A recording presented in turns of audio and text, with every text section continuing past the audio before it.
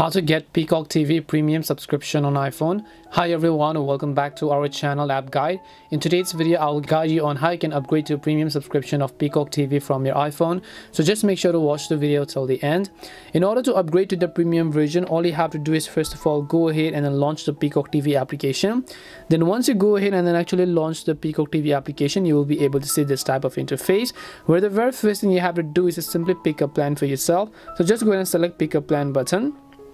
Once you pick a plan, you will be able to see all of the subscription details, and then you have to go ahead and choose one of the subscription details in order to go ahead and then select it. Now currently you can see I have the subscription. In this case, I'm already logged into my account as well.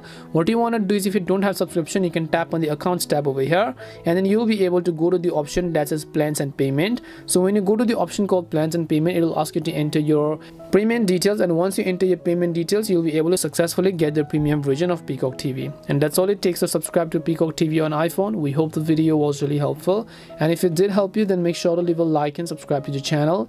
If you have any more questions though, feel free to leave them down. Thank you very much for watching and see you in the next video.